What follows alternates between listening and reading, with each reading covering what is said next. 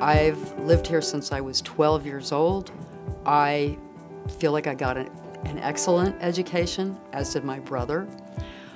I have been sick and tired for years of leaving the state to visit friends and relatives who to this day do nothing but make fun of the fact that we live in Nevada like it's some backwater place with no education system, no support, and I hate that. And I have wanted for years to have the opportunity to help change it.